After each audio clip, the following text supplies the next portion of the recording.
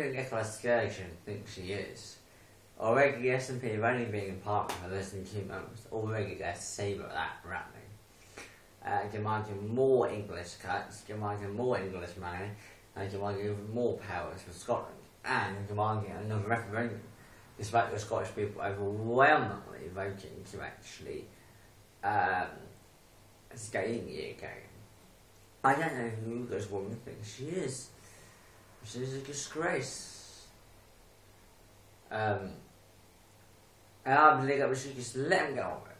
Because let Nicola Sturgeon have a referendum, get the Scots out, and then get Scotland out, and then Scotland will bankrupt itself pretty quickly, darn quickly. They're always running out anyway, so. And major businesses have said that they will pull out of Scotland if Scotland becomes independent. So many of the HQs that are in Scotland will pull out and move south of the border. That will cost jobs. And I think many Scottish people will move down south because they'll fear for their jobs, they'll fear for their livelihoods, and fear for their future. And the money supply will either be controlled by London or Brussels. So Scotland wouldn't actually be independent. Scotland will become just a piece of the EU jigsaw, whether the EU wants Scotland or not.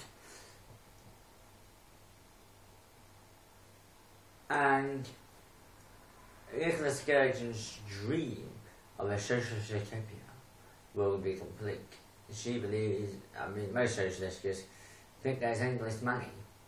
While people who live in the real world, like you and me, believe that we should spend within our means and that we should actually be responsible, etc. But that's why Nicola Sturgeon and the S&P can afford all these freebies, because of English taxpayers' money. Just let them get on with it. Just let them have a referendum and just see how they go in a few years, and then see they'll be scratching at the door to come back in. That's what I believe anyway.